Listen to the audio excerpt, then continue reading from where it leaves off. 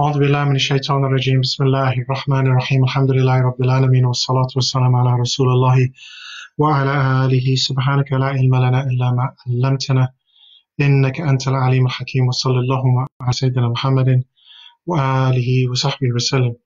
Alhamdulillah, this is a third online class related to the Seerah through the Quran. Although for those that are here in Glasgow, this is a continuation of our regular class, which started some months ago. And in the last class, we talked about we went over the verses in Surah Al-Sarafah, which talked about the occasion where Sayyidina Ibrahim was asked or commanded through a dream to slaughter his son, Sayyidina Ismail. And I'm not going to go over the whole lesson, but there were 3 points that I tried to make at the beginning. One was related to the question of identity and how this story was used in particular in Holland when the government were trying to, or elements of the government were trying to ban the ritual slaughter, any ritual slaughter, which included the kosher slaughter according to Jewish rites and the halal slaughter according to Islamic rites. And the communities came together to use this story to say that ritual slaughter is actually part of our identity. And I tried to point out in the last lesson that that's not actually true, and that the slaughter here is not to do with the killing of meat or the killing of an animal, but rather to do with one's relationship with one's Lord. And I particularly wanted to quote the verse where Allah subhanahu wa ta'ala says, لَن يَنَالَ اللَّهُ لُحُومَهَا وَلَا دِمَاؤُهَا وَلَكِنْ يَنَالُهُ التَّقْوَى. He says that the meat of the slaughter, in the Hajj in particular is referring to, doesn't reach him, nor does the blood. Rather, what reaches him is the righteousness related to this. So we talked a little bit about that. We talked about how actually when we talk about the pillars of Islam and how that story and the concept behind it, it isn't actually the Hajj that's crucial here in terms of the progression of human relationship with ritual slaughter, but actually what replaces ritual slaughter in this concept is zakat, purification, because the story is about the purification of one's heart. And the third point I introduced was the hadith where the Prophet Muhammad sallallahu alaihi wasallam is reported to have said, "Ana ibn dhabihaini," I am the son of the two that were slaughtered. And we talked a little bit about how a particular scholar who many people think is an outright authority on everything related to hadith rejects this hadith. However, that shouldn't necessarily be the case, and I mentioned other hadith which support it, and again, one of those is related Fath al-Bari, and if people want to refer to that, they can. So that's what we talked about last week, and the week before that we talked about how the Prophet Ibrahim and his son Ismail were their migration to Makkah, or their visit to Makkah, and where he left his son and daughter. Sayyidina Ibrahim, the Prophet Abraham, left his son and mother and his mother there in Makkah. As a result of that, the Zamzam gushed forth, the well of Zamzam gushed forth. So combining those two stories that we related to from the Quran, I wanted to bring it into the context of the life of the Prophet Muhammad sallallahu alaihi wasallam and the significance of those events that took place in the life of Ibrahim, the Prophet Abraham, and how they are reflected prior to the birth of the Prophet Muhammad sallallahu alaihi wasallam as a preparation for the coming of the Prophet sallallahu alaihi wasallam and the re-establishment of the method and the religion and the way of our Prophet and father Sayyidina Ibrahim, the Abraham the patriarch.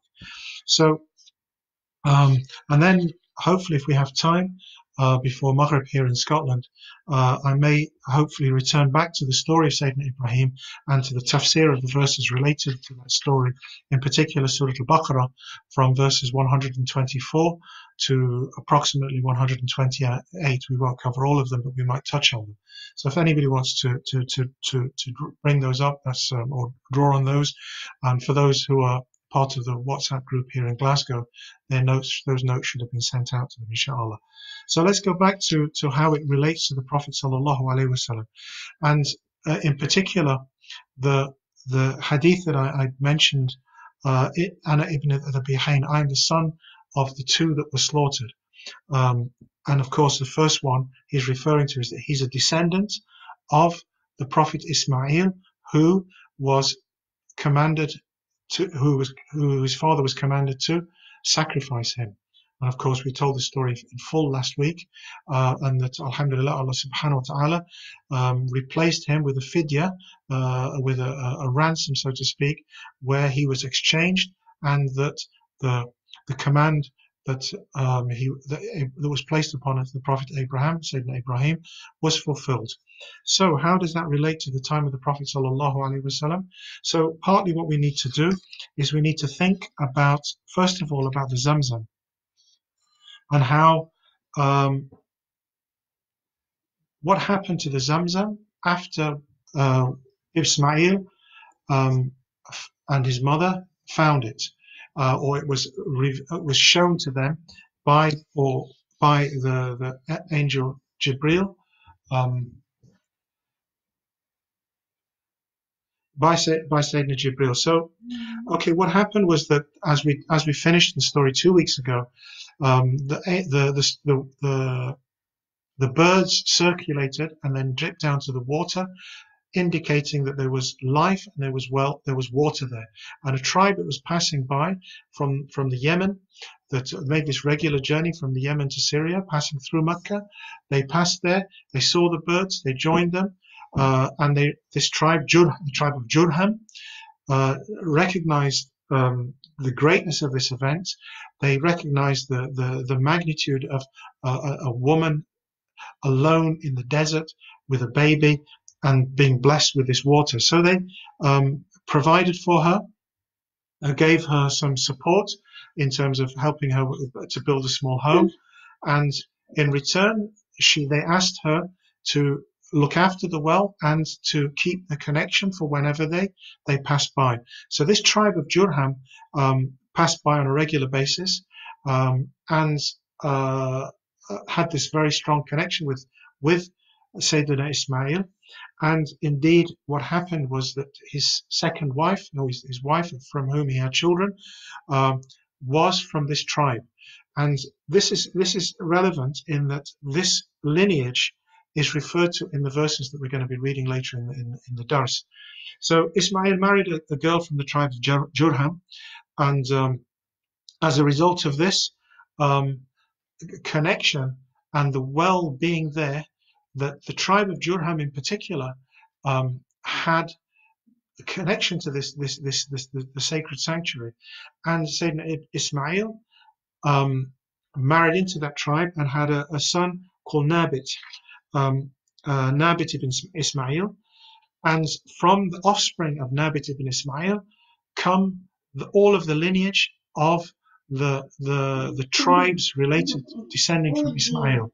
So among those, of course, is the tribe of Quraysh, who eventually settle and build around the city of Mecca and the sacred house, and then the city of Mecca.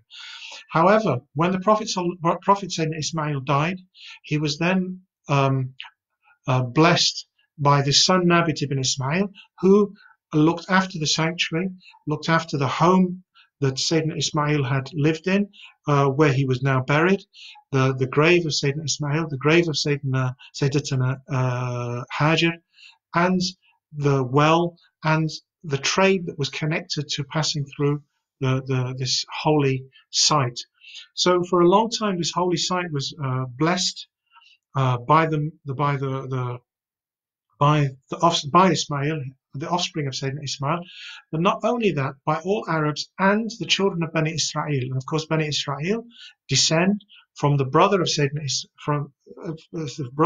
Ismail. Ismail, at the end of the story, as we mentioned last week, that Ibrahim, the Prophet Abraham, was given the glad tidings that he would have another son, and that son was to be Ishaq, and Ishaq was Ba'da Ishaq, Yaqub. Yaqub's other name is Israel. So the children of Israel, the children of Yaqub, are the descendants of Ibrahim and the cousins of Sayyidina Ismail. And in the Jewish texts and the Torah, and of course that which appears in the Bible and in the Psalms, refer to this sacred house. And I'll read where it says from the Psalm 84, it says, "Blessed is the man whose strength is in thee, in whose heart are the ways of them who passing through the valley of Baca make it a well." So this refers to Baca is another name for Mecca. Baca is the valley, the sacred valley, and even today the city of the valley of Mecca is sometimes still referred to as Baca. But there's a lot of discussion about that, and that particular psalm recognizes the well that springs forth in the desert in the sacred valley of Baca, and most people understand it to be referring to the well of Ismail. However, the sort of interpretation, the Christian interpretation in particular, says that the story is not related. The Baca is not to be taken literally, and the physical position of Mecca and the positional story of Baca takes second place to the spiritual story. In other words, that Ismail is not that, the whole story of Ismail being in the desert and all of that sort of is not that relevant. However, to us it is extremely significant, especially because before that it refers to the tabernacle. So when the children of Bani Israel were in the Exodus, it refers to the tabernacle is the tent of the prayer tent of the children of Israel when they were in their exodus from the Holy Land, and it refers to this being connected to the city to the Baca, to the valley, and it's by the blessing of the Baca and the blessing of the tabernacle that this union brings forth the well. And even if we take the Christian interpretation, which says that we should focus on the spiritual elements of this, or the symbolic element of the well, then I'm fine with that, because the symbolic element of the well is extremely relevant. And if we understand the story of the Prophet Muhammad sallallahu alaihi wasallam through the symbolism of the well, we will see how this reconnecting with the Prophet Muhammad sallallahu alaihi wasallam will be reconnecting with the well that springs forth from this story. And of course, he comes in the month of Rabi al-Awwal, and Rabi al-Awwal is called the first spring. So there's a lot of symbolism around this. So let's go back to the story. So the well was there. It was looked after by Sayyidina Ismail. It was looked after by his son Nabit ibn Ismail, and was for many, many generations was recognized as a spiritual center and magnet for all the righteous people, from the Arabs and from the children of Israel, and all of it was a magnet. And the reasons why were two. One was the Kaaba was there, and the other was the sacred water, the well of Zamzam. However, I mentioned the tribe of Jurham. Now, Jurham was not necessarily not all of them were as righteous and spiritually inclined and wholesome, so to speak, as the wife of Sayyidina Ismail, and in particular her uncle Mudad ibn Amr, who was established in the Yemen, was Duna Dhalik, as we were saying, he was not one of those people, of the righteous. So when he heard when there was drought in the Yemen and there was difficulties in the Yemen, he then returned. He came to Mecca and he settled. And at the death of Nabit ibn Ismail, the son of Ismail, Jurham, or in particular this Mudad ibn Amr al-Jurhami, he then Jurham tribe took over. However, as I said, they didn't have the same respect, they didn't have the same love, and also by this time, Allah subhanahu wa ta'ala blessed the city of Mecca with a number of small wells all around. So this was not the symbolism here is that wells are growing and flowing. Some of the scholars have said there were 12 wells, and there's significance in this perhaps when we get to talking about the 12 offsprings of the 12 children of Israel being the fountains by which the children of Israel drink. Likewise, there were 12 wells, and there's a lot of significance to that, but perhaps we can go into further detail on another occasion. But suffice for us to say is that it was a magnet, spiritual magnet. However, when Jurham introduced idolatrous practices, and they introduced uh, discord between two brothers, one who lived in the valley and one who lived in the mountain of Kaykunan. This discord was built around Makkah, and the purity of the well and the purity of the house was only maintained by the blessing of Allah subhanahu wa ta'ala. However, when it got to a point where the Bani Israel did no longer recognize Makkah as a sacred place, where most of the righteous Arabs, righteous descendants of Ismail, they could see that what was happening was that the symbol of truth and the symbol of their connection to the Prophet Ibrahim was being torn by idolatrous practices, by wrongdoing, by corruption. The only reason they didn't rise up was because of the mother and the mother of Nabit and the wife of Sayyidina Ismail, and out of respect for this family, they didn't rise up. However, in the end, they had to rise up, and they did, and overthrew the tribe of Jurham. However, when Jurham left, what they did is they buried the well of Zamzam. They took all of the wealth that had been deposited there, as gifts to the sacred house and to the keepers of the sacred house. They threw this into the well of Zamzam, clogging it up. They covered it up, and so that no one knew where the well of Zamzam was. And for generations, this flowing water that's described in the Psalms of David, that's described in the Quran here, in the Hadith, this was cut off for generations, and that symbolism is very, very important, because when it's re-established is in shortly before the birth of the Prophet Muhammad sallallahu alaihi wasallam, and it was in the time, in particular, of his grandfather, Sayyidina Abdul Muttalib. Now, Abdul Muttalib, how he first of all, that wasn't his real name. His real name was Shayba. Shayba meaning a grey hair, and he was a young child when his father died, Sayyidina Hashim, and his wife, the wife of Sayyidina Hashim, the mother of Abdul Muttalib, had said that she put into the wedding contract, that if her husband were to die, she was to keep the son, and she was to take him back to her own tribe of Bani Najjar, which was what was later to be known as Yathrib, al-Medina.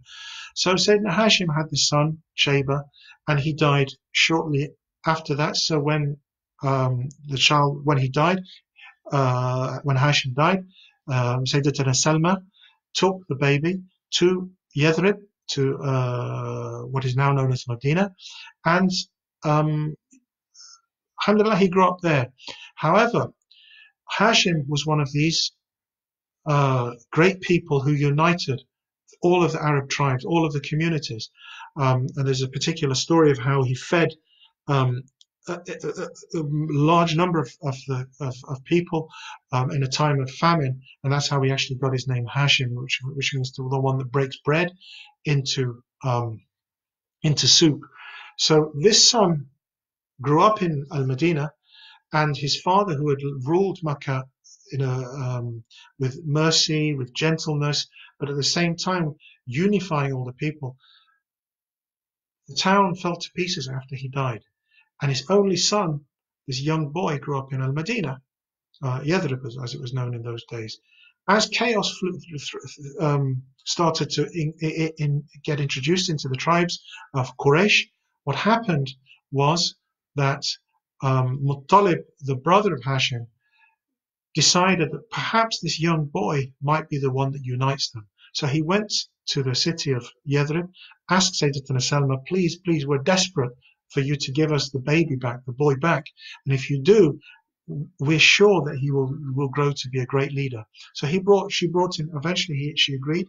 He came back on the beast of some say the donkey, the mule of or the horse of Sayyidina Hashim, the uncle of his uncle, and they said, "Oh, Muttalib has got a new slave boy." Because no one knew who this boy was. And Abdul Muttalib is the slave of Muttalib, so he got this name Abdul Muttalib. Anyway, that's who he was. So he grew up in the city as a child in the city of Medina, and then as a teenager and as an adult, he was in the city of Mecca. Well, one day he was sleeping in the Hijr of Ismail, the house with Sayyidina Ismail, which is attached, it was part of the Kaaba, part of the holy house. He was sitting there, lying there, asleep. And this was his want. He used to spend a lot of time there. And one day he was lying there, half asleep, and he heard a voice. And the voice says, Ihfir Tayba, dig the sweetness, Tayba, dig sweetness. And he woke up. He said, what's Tayba? Where Tayba? And the voice disappeared. Whoever had said it had disappeared. So he left but it still played on his mind. The next day he went to slept as he was his norm. He heard the same voice. He says, Ihfar barra. And barra means beneficence, gentleness, blessing. He says, dig barra, dig beneficence. So he woke and he says, what's beneficence? And the voice had gone. The third day, he said, he heard the same thing happen. He heard the voice say, Ihfar madnuna. Madnuna means the buried treasure. So now it's a clearer definition, but still he doesn't know what this is. And on the fourth day, the same thing happened. And this time he says, Ihfir Zamzam. And then he stood and he says, what is Zamzam? And then he heard a voice reciting these lines of poetry. لا تفسق أبدا ولا تذم تسقى الحجيج الأعظم وهي بين الفرث والدم عند قرية النمل. So he said that the lines of this poetry mean, in effect, is that this well, it will never run out. It will never bring harm. It will always flow. And where is this? What will it do? It will tusqi al-hajij al-a'zam. It will, massive numbers of pilgrims will come, and it will still provide water for them. وَهِيَ بَيْنَ الْفَرْثِ وَالدَّمِ. And it is between the stool of the animals and its blood. عند قرية النمل. Literally the village of the ants, meaning an anthill. So he heard all this and he knew there was something special here. Now we mentioned last week that when Sayyidatuna Hajar was running between the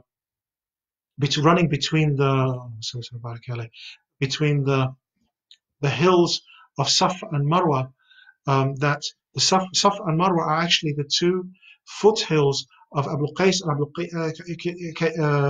the two mountains of which the valley is. And later, the tribe of Jurham placed idols on either one of these. One was called Asaf, and one was called the name of the other, Naila. So these two idols were placed on the two hills, the two foothills, and people used to worship between, as was the tradition, which was running between the two. And when they got to the middle, they would slaughter their beasts to Naila or to Isaf, and therefore this was a place where you'd have animal waste, you'll have blood, you'll have all kinds of things, and of course that attracts ants. So Sayyidina Abdul Muttalib went away. He got he called his son, his only son. This is very important. He called his only son, who was called Harith.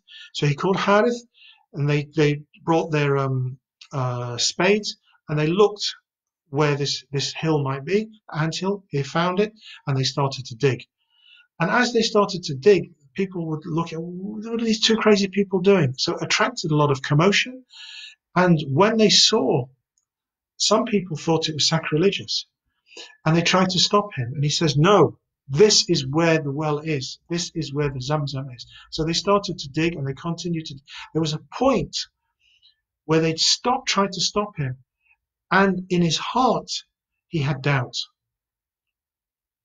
He looked, and he realized that all around him were these strong, powerful men who had everything in terms of the wealth, in terms of trade.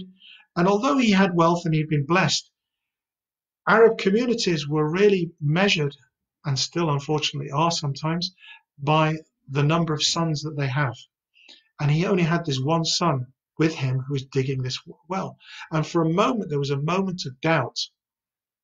Although he had this very clear vision 4 times, and immediately after he'd heard it the 4th time, he came, he did tawaf, he made his dua to the one and only God, and through that he'd got clear guidance in his heart. For that moment he had doubt. Anyway, he put it behind him, he continued to dig, and alhamdulillah, the water gushed forth. So this Zamzam was then associated with Abdul Muttalib. So Abdul Muttalib, whose father had united the Arabs, is now in a position to again unite the Arabs, which he does. And he brings all of the Arab tribes, and in particular, because he's the descendant of Sayyidina Ismail, what had happened was the descendants of Ismail, alhamdulillah, had been blessed and had gone to many different tribes around the to the surrounding areas of Makkah. So through Makkah, this, as I said, was like a spiritual, political, economic magnet. And Sayyidina Abdul Muttalib became this leader. Now, I mentioned specifically that he prayed to the one God, because every reference to Sayyidina Abdul Muttalib that you find in the Seerah, and it refers to him going to the Kaaba, and in particular when the Prophet Muhammad sallallahu alaihi wasallam is born, he lifts the baby up and he says, "U'idhuhu bil wahid." I place him under the protection of the one God. Sayyidina Abdul Muttalib was a mutawahid. He was a muwahid, from the Wahideen, from the Unitarian people.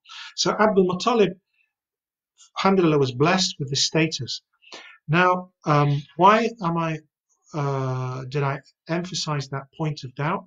Was because alhamdulillah, the Zamzam is related to the story that we were talking about last week, and the week before, and the slaughter is related to the story we talked about last week, which was the command to slaughter Sayyidina Ismail. However, both of those are united in the grandfather of the Prophet sallallahu alaihi wasallam. One, he finds the Zamzam. Allah directs for this water to flow at the hands of the grandfather of the Prophet Muhammad sallallahu alaihi wasallam, in preparation for the coming of the Prophet sallallahu alaihi wasallam, and for preparation for the return of the ultimate descendant of the Prophet Ibrahim alayhi salam, by establishing the rights of Sayyidina Ibrahim and the religion, the millah of Sayyidina Ibrahim, which is why the Kaaba and the Hajj and the Zamzam and going to Safa, going to Marwa, going to the place of the slaughter, which was Mina, all of these things are so intrinsic to the deen. But what's so important is it refers to a return to the millah of the Prophet Ibrahim, who was not ma kana Yahudiyan wala Nasraniya. He was not a Jew or a Christian. He was kana Hanifan Muslima. And therefore, the Prophet sallallahu alaihi wasallam said that whoever does not perform the Hajj may as well die as a Jew or a Christian. What it means is they've moved away from the way of the Prophet Sayyidina Ibrahim. And if you, as a Muslim, reject the Hajj, or don't take care of it, then you may as well have gone in the same way, because you're going away not only from the way of Sayyidina Ibrahim, but the way of the Prophet Muhammad sallallahu alaihi wasallam. And when you make your tawaf, the first thing you do is you say Allahumma imanan bika, Allahu Akbar, Allahu Akbar, Allahu Akbar, walillahi alhamd. Allahumma imanan bika, oh Allah, we believe you, imanan bika, wa tasdiqan bi ahdika, and we fulfill the covenant which you made with Sayyidina Ibrahim, and the covenant which you made with Sayyidina Adam and his offspring, including us, when he said, Alastu bi rabbikum. You grate that black stone, you say, Allahumma imanan bika wa tasdiqan bi kitab wa wafa'an bi ahdika wa ittiba'an li sunnati nabiyika, and following your Prophet Muhammad sallallahu alaihi wa ala millati abina Ibrahim hanifan muslim wa ma kana min al-mushrikeen. So you connect all of these three stories that we've covered over the last few weeks: Sayyidina Adam, Sayyidina Ibrahim, Sayyidina Ismail, and now Prophet Muhammad sallallahu alaihi wasallam. So they are combined. So we've seen that Sayyidina Ismail, Sayyidina Abdul Muttalib brings forth, or the water flows forth from, okay, the water flows forth from at the hands of Sayyidina Abdul Muttalib. He has this doubt for a minute about his own status, and one of the points that brought him down was that he felt Allah's blessed him with wealth, Allah's blessed him with returning into leadership, Allah's blessed him with a tremendous beauty. There was one thing that was known about Sayyidina Abdul Muttalib, that his mother, Sayyidatuna Salma, was the most beautiful woman in Medina, and his father, Sayyidina Hashim, was the most beautiful man in Makkah, and he descended from this. So he had this nur, this light on his face. But there was one thing: he only had one son, as I've mentioned.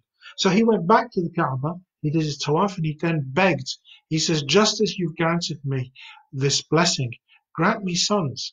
And if, Ya Allah, you grant me 10 sons, I will sacrifice one of them to you. And that's where the story of Ibn al-Bihayni comes from.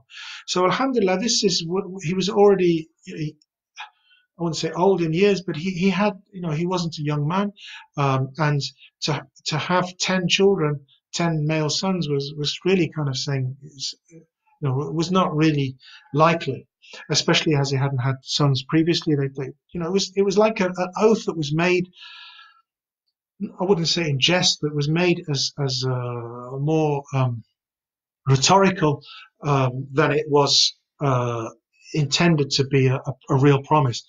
Alhamdulillah, Allah blessed him. And the 10th son was called Sayyidina Abdullah.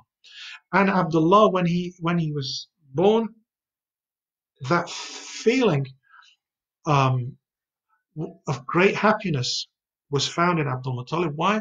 Because of all his sons, Abdullah, his youngest son, had the most light, and it looked as if this light that had descended from Sayyidina Ismail was finally in the lineage and through this child, Abdullah.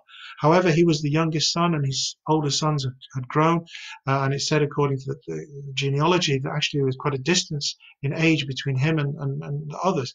So at the time, Abdul Muttalib knew it was a rhetorical kind of thing that happened. It wasn't a command. So he let it go. He didn't sacrifice his son. As the son grew older, it kept coming back to him that he had made a promise to God, and Allah subhanahu wa ta'ala has never let him down. So when he got to this point, he realized that he has to do something about it. So he called his children and told them what had happened. And they said, well, if that's what you want, then you promised to slaughter a son. You didn't promise to slaughter your 10th son. You promised to slaughter. I know you implied the 10th son would be, but they weren't your wording. So take any of us. And so draw lots, as was the tradition of the Arabs. So that he called the, I don't know what you would call them in England, the master of lots, who kind of draws the lottery, so to speak. And there was one person in the tribe of Quraysh. They called him, and they draw the lots, and lo and behold, it fell on Abdullah.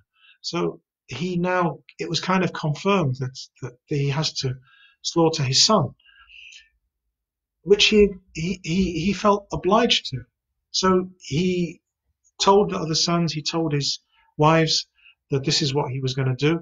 Now, the mother of Sayyidina Abdullah was from the tribe of Bani Makhzum, who were a very powerful tribe. For those that study the Seerah, they take a very prominent role. So when they found out that they had intended to slaughter Abdullah, who was beloved to them, obviously through his mother, they said, "No, ransom him, just as Ismail was ransomed. We will give all of the wealth of Bani Makhzum in exchange for this, and we will give it to feed all the pilgrims and distribute it to all of the poor. And God will do it. Don't worry about it." He says, "No, this doesn't seem right to me." So he still didn't know what to do in his heart. So what he did as a result, he went back to his hometown, because he knew there was a lady in the town of Yathrib that he remembered as a child was a wise woman. So he went there to seek this woman, to say, basically, how can I get out of this situation? He got to Al-Madinah, Yathrib as it was called in those days, and she wasn't there. He traveled all of this way, and it was great difficulty for him. So he says, "Where can I find her?" "Oh, she's another 2 days journey to a town called Khaybar." So he went to the town of Khaybar, and eventually he found her. And she says, "Okay, there is a solution to this. There will be a solution. What is the fidya, the blood money of the people of Quraysh? If you kill somebody by accident, what do you need to pay in exchange to the person?" The blood wit. And the blood wit at that time was 10 camels. So he says, "Okay, draw lots. 10 camels on one lot, and on the other is Abdullah. And if the camels are drawn and not Abdullah, slaughter 10 camels. And if Abdullah is drawn, then add another 10 camels until Abdullah's name is called." So he went back and he decided this is what he would do. He called people to the Kaaba. He called the master of the lottery, so to speak, and they pulled this out. Camels. Added another 10. Camels. Add another 10. Camels. Add another 10. Camels. Till eventually there was 100 camels, and then Abdullah's name was pulled, and he slaughtered 100 camels. And that's the reason why there's a reference to this Ana ibn al-Dhabihani. And just to recap, because again, there might be people on here who might want to quote Albani, who says it's a weak, fabricated hadith. However, as I mentioned, there's another narration where Sayyidina Muawiyah mentions that a Bedouin, a desert Arab, came to the Prophet sallallahu alaihi wasallam. He says, "Ya ibn al-Dhabihani, O son of the two twos." And the Prophet sallallahu alaihi wasallam didn't correct him. He accepted this. And this is found in Abu Nu'aym, related by Abu Nu'aym, Ma'rifat al-Sahaba, by Al-Hakim al-Mustadrak, Tabrani in his tafsir, and Ibn Hajar refers to it in his commentary on Fath al-Bari. And as I mentioned last week, Abdul Aziz al-Ghumari, he has a book which is called At-Tibyan li Hadd Hadith in Ana ibn al-Dhabihani, a whole book about this hadith. So if Albani is not happy with it, alhamdulillah, no problem. Okay, so what's the significance of this? I'm trying to bring together the two stories that we've read from Surah Al-Safa and from Surah Al-Baqarah and Surah Al-Anbiya, which we talked about over these last 2 weeks, and to bring them to up to the point of how both those stories repeat themselves in preparation for the coming of the Prophet Muhammad sallallahu alaihi wasallam. Now let me return to the verses that we were planning to study, and as I mentioned, those that locally here among the Glaswegian students who have been studying this class for some weeks, their notes have been sent out to them. And for those that I mentioned at the beginning, this is from Surah Al-Baqarah, verses 124 to 127. And this, inshallah, we'll read a few of those verses. So the verse begins with ابتلى إبراهيم ربه بكلمات فأتمهن قال إني جاعلك للناس إماما قال ومن ذريتي قال ولا ينال عهد الظالمين. So that's the first verse. And Yusuf Ali, he says, "I remember that Ibrahim was tried by his Lord with certain commands." So we mentioned this word ibtila several times for those those that studied in Glasgow, and the few that studied on the online halakha. And we went into detail about the concept of ibtila. And one of the meanings of ibtila is to make clear al-khair fi shay wa shar fi shay. Tibyan, to make clear this thing, because not always is good obvious. And sometimes asa'an takrahu shay wa huwa khairun lakum. Perhaps sometimes you dislike a thing, but it's actually good for you. So sometimes the only way that you can understand what is a khair is by it being tested. Now, here, ibtala Ibrahim, Rabbahu, when his Lord tested him. And we mentioned also the word Lord, Rabb. Rabb, according to one of the meanings of Rabb is to make something grow, to make something grow. So it's the provider, and it's described as Rabbu Shay is the one who makes it grow to linuqtat al-kamal, to the point of perfection. So obviously Rabb al-alamin is Allah subhanahu wa ta'ala. He's the Rabb of everything. So his Lord did ibtila, tested Ibrahim bi kalimatin, by certain commands. And we went through what these commands were, and we've referred to two of them in the last few weeks for those that have joined us online. One of them was the abandoning of his son in the desert, and the other is the slaughter of it, the command to slaughter his son. فَأَتَمَّهُنَّ, and he completed them. Right, there are three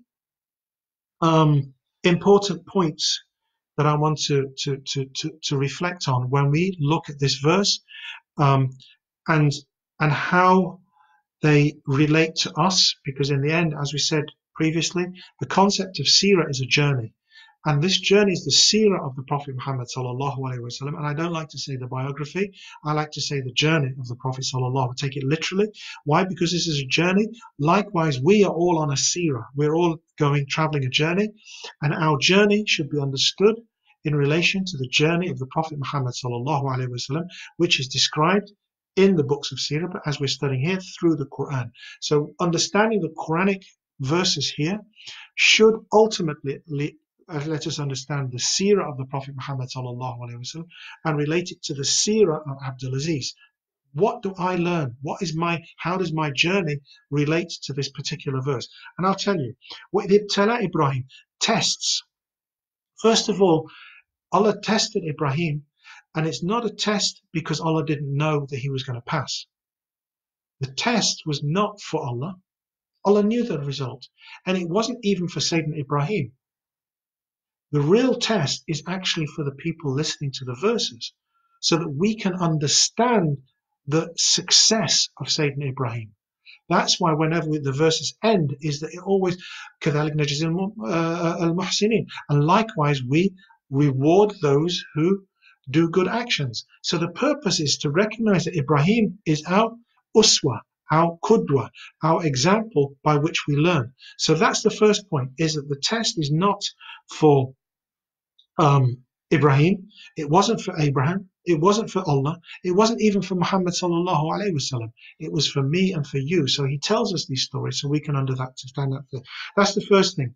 And of course, he fulfilled the test with Ibrahim alladhi waffa, which is in Surah An-Najm. And indeed, Ibrahim fulfilled those tests. The second point is that what was the test, and how does that particular test relate to us? We talked a lot last week about what were the emotions that were involved, and why was the test so great upon Ibrahim. Was not because of the physical the command to kill his own son, but was how does he relate to his Lord? Not about the slaughter, not about the child, not about the blood, not about the wheat. No, that's not. It's about how is his heart in relation to the command. And Tustari, when he's talking about this, so the scholars have said there were 7 tests that Ibrahim was put through, and we went through these before for those that studied in Glasgow before we went online. Alhamdulillah, we covered all of those, and the last 2 we covered online. So of these, the real essence of the test, أَشَدَّ مَا ابْتَلَى اللَّهُ بِهِ Ibrahim alayhi salam And hamalu afqal al-khul'a. What was really was to test how he carried the responsibility of his unique affectionate relationship with his Lord. Khul'a means that he was his Khalil.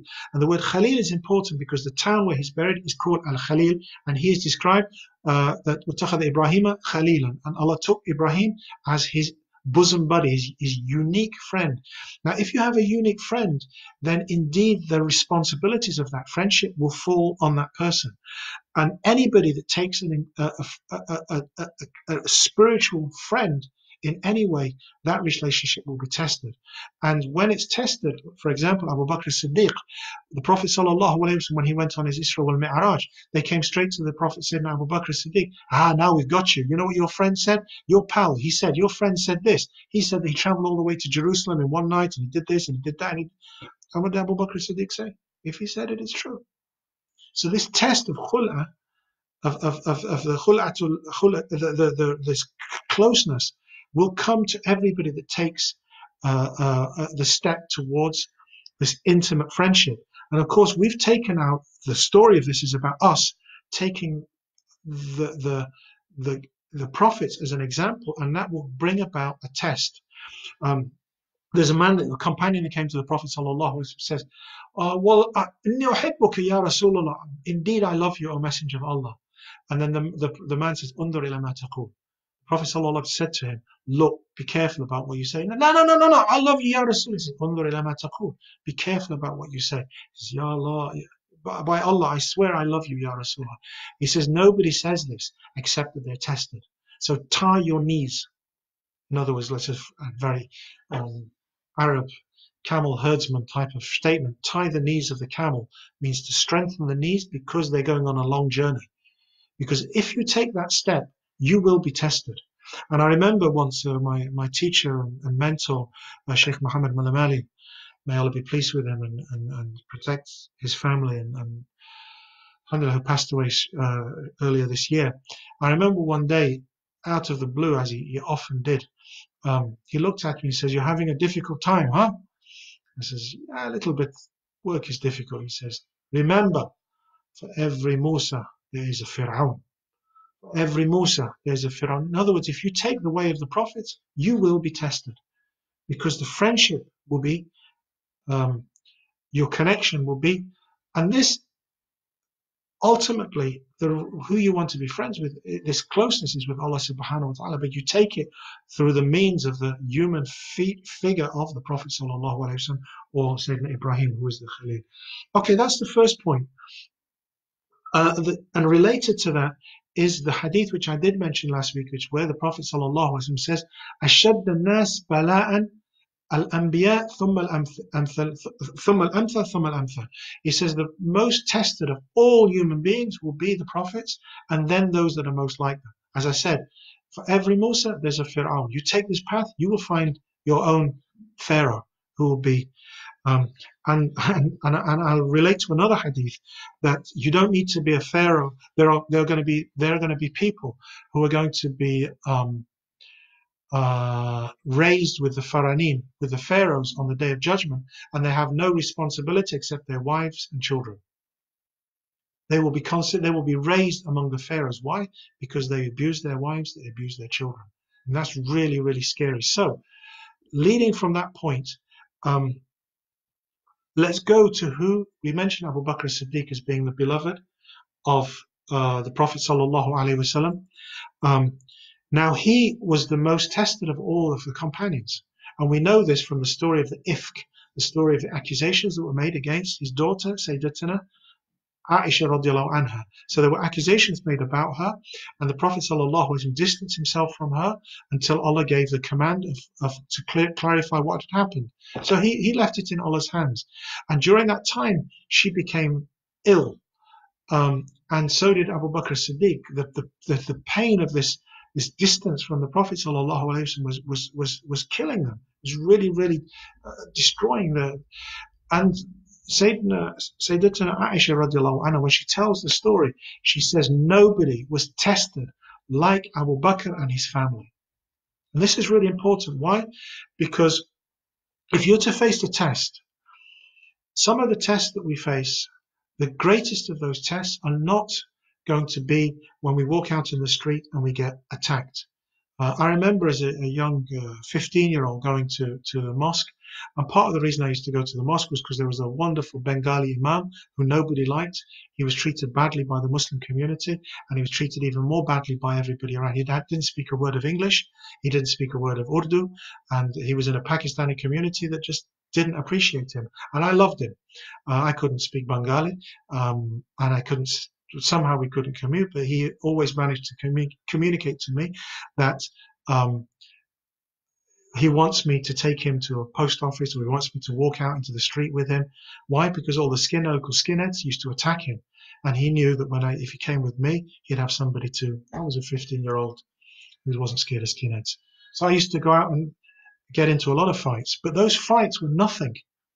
That they were not tests. In the same way that a test comes to the family, when you're tested by physical abuse from outsiders, where you're being beaten up, that's small fry. But when you're tested by a relationship, your husband, your wife, your children, your uncles, that's the real most intense test. Abu Bakr as-Siddiq's test was in his family. Sayyidatuna Fatima, Sayyidatuna Aisha radiallahu anha, her test was in the family. She said no one was tested like the family of Abu Bakr. And of course, they rise to the highest rank of Siddiqiyyat al-Kubra. So that's the third point, is that the types of tests. Okay, let's return to the verse again. وَإِذِ ابْتَلَى إِبْرَاهِيمُ رَبُّ بِكَلِمَاتٍ. So Allah tested Ibrahim with certain commands, which he fulfilled. قَالَ إِنِّي جَاعِلُكَ لِلنَّاسِ إِمَامًا. And I will make you as imam. So what's this mean? Is that the millah, the religion of Ibrahim, would be the imam, the religion of all of the monotheistic people. Why? Because at that time he was the Khalilur Rahman. He was the one only human being who loved Allah subhanahu wa ta'ala and who believed him and understood him. And that's why he was considered to be an ummah on his own.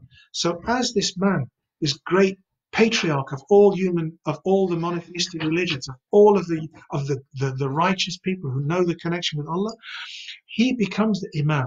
What does an imam mean? Al-imam man yuqtada bihi, is the one who is followed. So we follow the millah of Sayyidina Ibrahim. That's why every day the Prophet Muhammad sallallahu alaihi wasallam recommended that we say, Asbahtu ala fitratul Islam. We have risen, we have woken, this morning we have found the state of natural submission. Ala fitratul Islam wa ala kalimatul ikhlas, and the word of truth. What's the word of truth? La ilaha illallah. Wa ala din nabiyyina Muhammadin sallallahu alaihi wasallam, and on the way of the religion of our Prophet Muhammad sallallahu alaihi wasallam. Wa ala millati abina Ibrahim, and on the millah, on the religion of our father Ibrahim, Hanifan, Musliman, wa ma kana min al-mushrikeen. You should say this three times. And every child, the Prophet Muhammad sallallahu alaihi wasallam says, this hadith is related in Sahih Muslim, says, "Ma min mawludin illa wulida ala hadhihi al-millah." Nobody is born except on this millah, meaning the millah of Sayyidina Ibrahim. Every child is born on the millah of Sayyidina Ibrahim, according to this hadith. And the hadith goes, hatta yubayinu anhu lisana, until he stays on this, until he's able to articulate, and he has language and ability to conceptualize. In other words, he's naturally on the millah of Ibrahim, and then only then does he adopt either the way of Ibrahim through, in our case, the following of the Prophet Muhammad sallallahu alaihi wasallam, or he rejects it. And that's why if you reject Hajj, you may as well die as a Jew or a Christian or anything else, because the millah of Ibrahim is in the deen of Muhammad sallallahu alaihi wasallam. Okay, so this is the millah that he becomes the imam. So let's go back to the verse. وَإِذِ ابْتَلَى إِبْرَاهِيمَ رَبُّهُ بِكَلِمَاتٍ فَأَتَمَّهُنَّ قَالَ إِنِّي جَاعِلُكَ لِلنَّاسِ إِمَامًا. And Allah says, I have made you as the imam. What does Sayyidina Ibrahim reply? وَمِن ذُرِّيَّتِي, and from my offspring. And the answer to that is from his dhurriyyah. And for this, we have about 5 or so minutes until Maghrib arrives in Glasgow. I'm going to read what Ibn Kathir, the description of the bushra that came to Ismail, about Ismail to the mother of Sayyidina Ismail, which is Sayyidina Hajar, and came to Sayyidina Ibrahim about his wife Sayyidatuna Sarah and the children of Sayyidatuna Sarah. So he describes that when Ibn Kathir describes how that when Sarah told Ibrahim to have conjugal relations with the slave girl, he did, and as a result she became pregnant. And when she had this light growing inside her, she became raised in status from an Egyptian slave girl to now the mother to be of the prophets. And this caused some difficulty in the relationship between the families, and as a result she ran. She fled because she realized that Sayyidatuna Sarah was not happy about this, and he describes how she ran to a well. فنزلت عند عين هناك, so she stayed there by a well. فقال لها ملك, and then an angel appeared. وقال ملك من الملائكة, she said, and the angel said, لا تخافي, do not fear.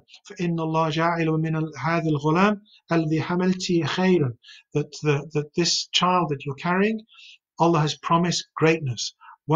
وأمرها بالرجوع, and he commanded her to return. وبشرها أنها ستلد ابنا, she will have a son, and وتسميه Ismail, and she should name him Ismail. So this was the bushra, so to speak, that's referred to, one of the bushras that's mentioned. وَمِنْ ذُرِّيَّتِهِ, he's already received this great glad tidings. However, it also refers that when he was given, he was told to he was commanded, so the same bishara, he was given this bishara, عفوا وَلَمَّا وَلَدَ إِسْمَاعِيلَ أَوْحَى اللَّهُ إِلَى إِبْرَاهِيمَ أَنْ يُبَشِّرْهُ بِإِسْحَاقَ. Ibrahim was given the news that he was going to have the son Ishaq min Sarah. فَخَرَّ لِلَّهِ سَاجِدًا, and when he received this, he fell in prostration to Allah subhanahu. وَقَالَ قَدْ اسْتَجَبْتَ لَكَ في إسماعيل وباركت عليه وكثرته ونميته جدا كثيرا. So he says that they're going to be great offspring from Ismail. وَيُولَدْ لَهُ إِثْنَ عَشْرَ عَظِيمًا, and likewise from this child you will have many children, and 12 of them will be great. وَجَعَلَهُ رَئِيسًا لِشَعْبٍ عَظِيمٍ, and each one of them will be the leader of one of the great tribes. Now, the classical understanding of this, it refers to the 12 children of Ismail, of Yaqub, who are the 12 tribes of Israel. However, Ibn Kathir and many other scholars link this to actually Sayyidina Ismail. There's reference in the hadith to 12 imams, among them descending from Ismail, and there's different interpretations who these 12 imams are, and of course there's a group of the Muslims who say these 12 imams are Sayyidina Ali, Sayyidina Hassan, Sayyidina Hussein, Sayyidina Ali Zain al-Abidin, Sayyidina Muhammad al-Baqir, Ja'far al-Sadiq, and we know the 12, and others say, based on a hadith where it refers to Sayyidina Abu Bakr, Umar, Uthman, Ali, Umar bin Abdul Aziz, and these are kind of sectarian discussions which we're not going to don't need to go into it. But what we do know is that from all of these indications that there's great blessing that descends from both, and that's what's referred to in the verse. وَمِنْ ذُرِّيَّتِي قَالَ لَا يَنَالَ أَحْدِ الظَّالِمِينَ. But my promise is not within the reach of the evildoers. That's Yusuf Ali's translation. And Dr. Muhammad Abdul Halim, he says, my pledge does not hold for those who do evil. Now, what we learn from this, and this is the final point I think I can make on this particular verse, is that what's meant by my promise here, ahdi, it means rahmah, is that Allah's mercy has been promised, but it's not been promised to the wrongdoers from your offspring. So you're not destined to have this great blessing simply because you're an offspring of Sayyidina Ismail. That doesn't happen. However, it's by divine blessing, so to speak. And we know that the divine blessing will come through the offspring of Sayyidina Ismail and through the offspring of the Prophet Muhammad sallallahu alaihi wasallam. but that's what that's one of the points with the refer. So the ahd here in some scholars say it was refers to rahmah, others say prophethood, nubuwwah, others says imama, um, and Ibn Abbas is late. It said Imam Ibn Abdullah ibn Abbas is al-Imam, وَلَيْسَ لِظَالِمْ أَنْ يُطَاعَ فِي ظُلْمِهِ. But what's understood from this collective understanding of this verse is that the Imam is an Imam, and you do not obey him because the promise is not simply because of his Imamate, but is because of his Imamate and justice, and that you follow him in what is just, and whatever he does which is dhulm, you don't follow him. And this is Ibn Abbas' interpretation of this particular verse. And then I'm going to read the next verse, but time has run out for us to here in Glasgow to comment on it. But I will read it because it kind of summarizes the last two lessons, and inshallah sets the point for next week, which is what this verse will be out of the verse that we'll study.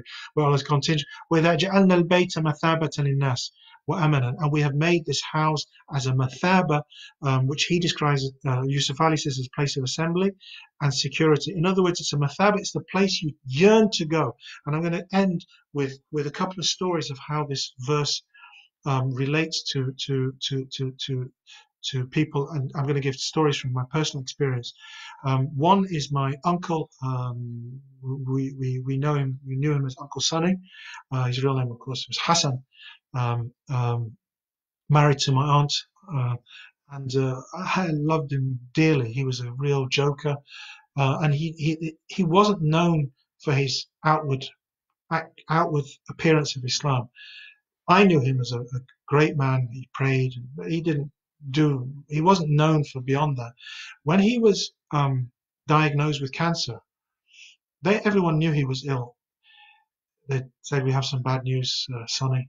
You've got cancer, and it's terminal, and it's very, very far gone, and you're not going to survive, and it's not going to be long." He smiled and he says, "Alhamdulillah." This is to a non-Muslim doctor. He says, "Alhamdulillah, now I'm going for Hajj." And they just smiled. They knew he wasn't going to make it. He then got back into bed, and he spent the next few weeks sick in bed. And on the day when he was supposed to go to the doctor to get his letter of fitness to travel, got out of bed, put in his best clothes, went to the doctor, and says, "I feel fine, doctor." Doctor looked at him, "Yeah, you're fit to travel." Got straight back into bed. Alhamdulillah, he got to Makkah and he died. And his wife, Auntie Khadija, alhamdulillah, she said, all of the days we were there, every janazah, there was 10, 15, 20 people, except the day that her husband died. He was the only one. It was like, so, and the other story is something that happened to my father, is that when he went for Hajj, there was a guy there who arrived with a Texan. He literally was a Texan, Pakistani origin, but he had a 10-gallon hat. Is that what you call them? A massive American hat. And he landed there and he says, "So what's all this Hajj business about?" And on the way there, he was actually drinking. There was no Islam in any way. So that says, "Well, you come for Hajj, did you not?" I says, "Nah, I'm only here because I was on my way to the Olympics and I couldn't get tickets. I heard there's a flight going to this place called Mecca, and somehow, and I saw you and I thought maybe you could take me."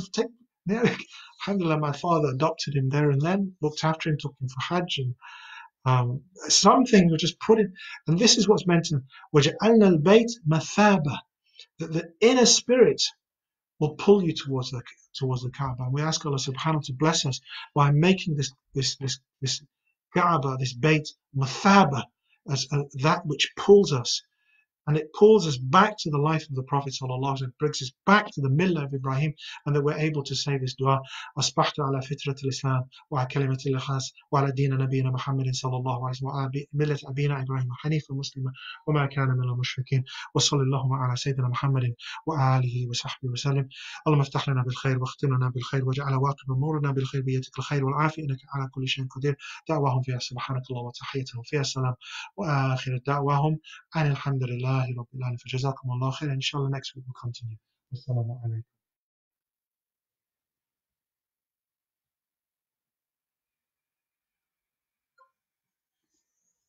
Jazakumullah khair. Inshallah we'll stop here. Let's go for prayer. Assalamu alaikum.